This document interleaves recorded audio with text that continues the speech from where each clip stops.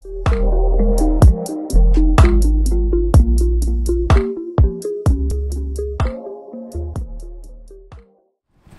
guys! Welcome back to my YouTube channel. It's me, Yushan. And sa mga bagong subscribers ko, thank you. And sa mga hindi pa nagsasubscribe, mag-subscribe na kayo and click the bell thing sa gilid ng subscribe button para ma-notify kayo every time I upload a new vlog. And for today, I'll be doing sneaker collection. And thank you to my friend Ate Laika, thank you for suggesting this video. And to my previous vlog, yung Who Knows Me Better, featuring my friends. Thank you to my friends. Stella is the winner. Eli, AJ, and Ate Laika, thank you guys. And I love you so much. And Ate Kid, we love you. And hindi ka makakatakas, so you're next. Okay? And shout out to Danny and Josh, yung boyfriend niya. Thank you guys for supporting me. We'll do a montage in 5, 4, 3, 2, 1.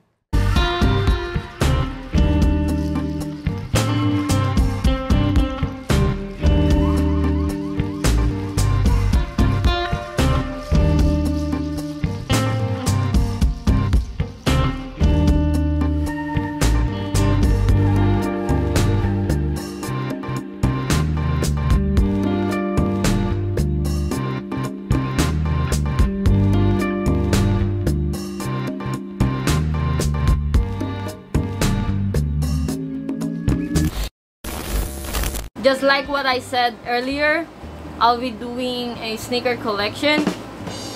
Kasi wala talaga akong mag-vlog. Ito talaga yung pang number 4 ko actually. But nagkaroon kami ng get together with my friends or hangout night. Kasi July 4 yon. So I decided to do a vlog with them. Yun nga, yung Who Knows Me Better. That was my previous vlog. Pag hindi mo pa napapanood, post mo na to and go on that vlog.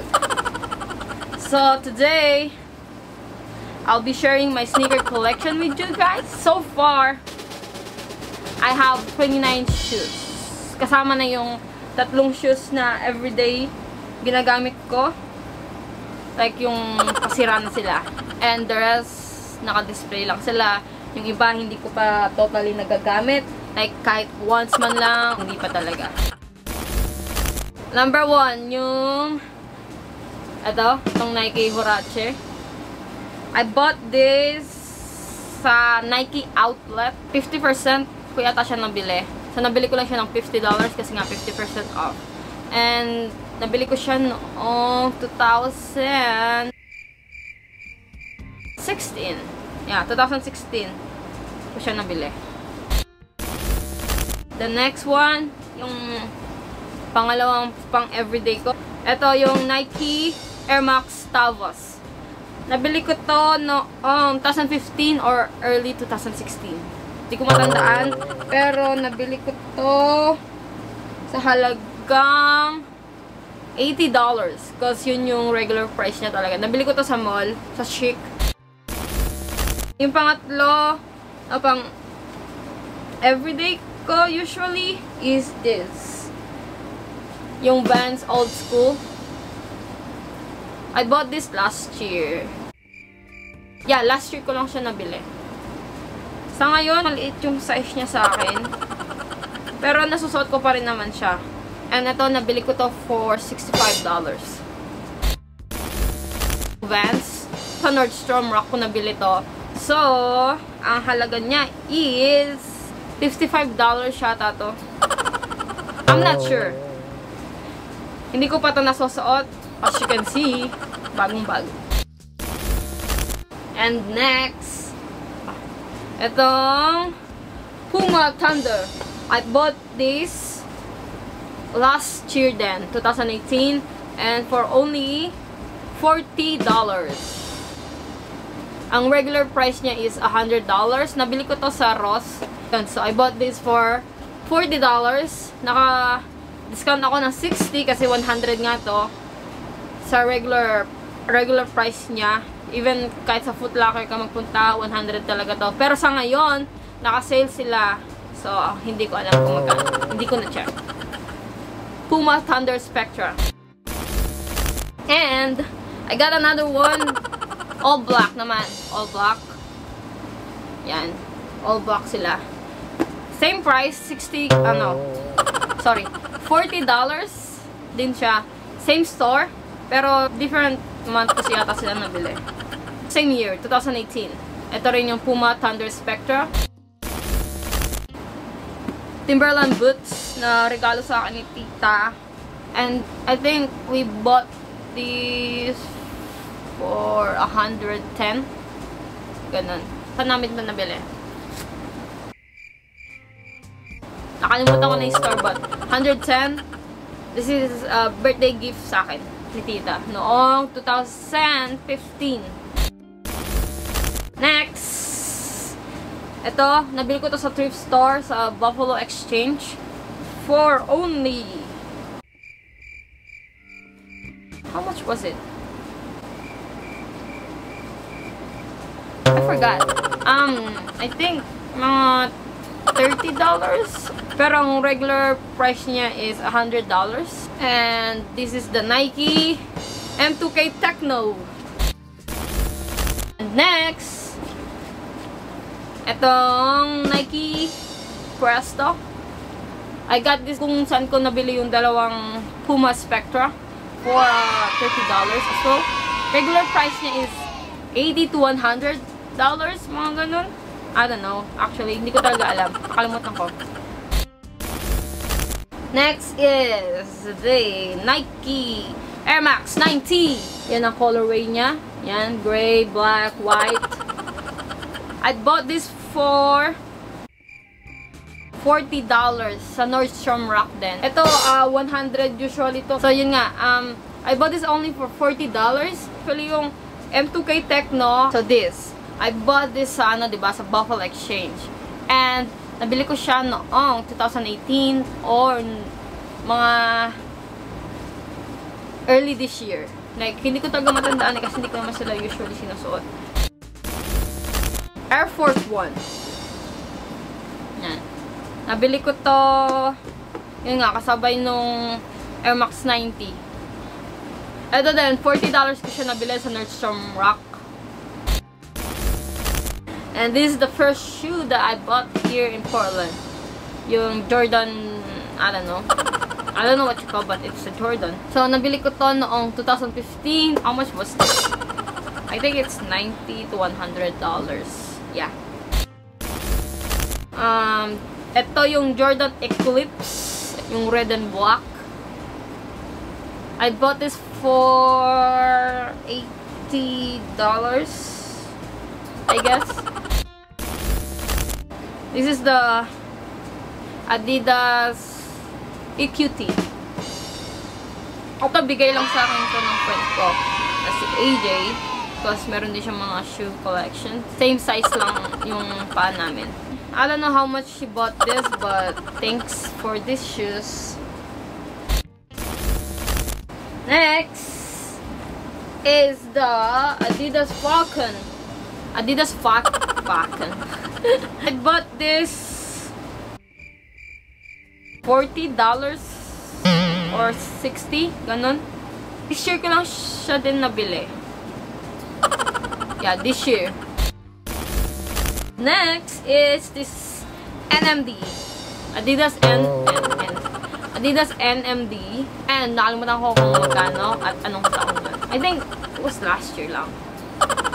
Yeah, I think last year lang. This is a Christmas gift for me na galing dun sa dati kong store manager sa McDo. Thanks for the shoes. And ito yung Christmas wish ko noong 2016 na gusto kong makatanggap ng gantong shoes. And yeah, yun. Thank you. Sorry kung hindi ko nabanggit kung magkano siya kasi nakalimutan ko na talaga yung presyo niya.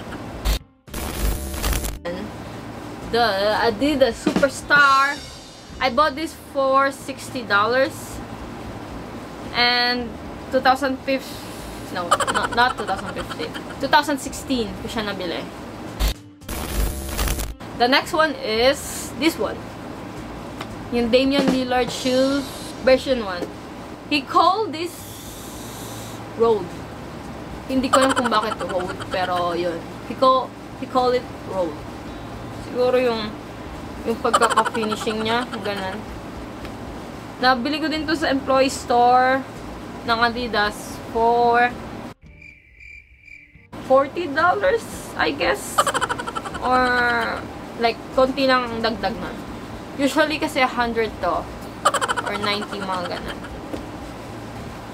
2015. The Lillard shoe. So, dito naman tayo sa susunod na collection ko. Dun sila naka-display sa taas. Okay, and we'll go with this one. The Jordan 1 Rare Air Cool Gray. That's what they call it. Alam ko bakit rare siya. This is Christmas gift sa akin ni Tita Nida, and she bought this for $120. Actually no, naka-sale pala siya na. 100 lang. Sa Champs. Yeah. And another Jordan 1. Ito yung birthday gift sa akin ng friends ko na sina Colleen, Dom, and Ison. Itong Jordan 1 White Gym Red. Thank you Dom, Colleen, and Ison for this wonderful birthday gift last 2017. I think this was 140 or 120. This one, the Jordan 3 Cement. Sorry. The Jordan 3 Black Cement. And I bought this for $120. This is my first Jordan 3.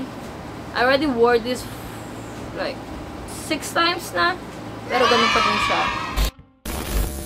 The Jordan 4 Bread. Yan. This is my favorite. No, actually, this is my second favorite kasi may iba akong favorite. Jordan 4 Bread na kaka-release lang this year. So, this year ko siya nabili for $120. Next one is this one. The Jordan 4 White Cement. Ayan. And I bought this last 2016. Bought this for $120. Next is this one. The Jordan 5 Dunk from Above. Jordan 5 Blow to. This one was $120. 2016 birthday gift niya sa akin to. Ng manager ko. And thank you to you. Alright, next one is this one. The Jordan 6 Alternate. Yan. Ito yung huling shoes na nabili ko from my paycheck sa McDo. This was only $120. Sa Champs ko siya nabili. And year 2017. The next is this one. The Jordan 6 Black Cat. This is from AJ, my friend, na gift niya sa akin to last year. Christmas gift niya. So next is this one. The Jordan 11 Platinum Tin. And this is my first Jordan 11. Last but not the least, of course. So this is the Jordan 11 Win Like 96. And I bought this for $120 sa isang bata. Sorry talaga kung iba yung angle natin ngayon sa noong kanina. Kasi nga nalobat yung camera and I had to change the battery. Siyempre para magtuloy-tuloy itong video natin. And yun, this is all my collection ng sapatos. Pero kung may mga mabibili pa ako, magbo-vlog ulit ako about them. Alright guys, and doon nagtatapos ang ating video for today na aking sneaker collection. And again, thank you for watching my video. Kung nag-enjoy kayo, please give this video a thumbs up and share it to your friends. And don't forget to subscribe. Okay? But, syempre, click mo yung bell sa side ng subscribe button para every time I post a new vlog or a new videos, ma-notify ka. Thank you guys, and I'll see you on my next vlog. Peace out.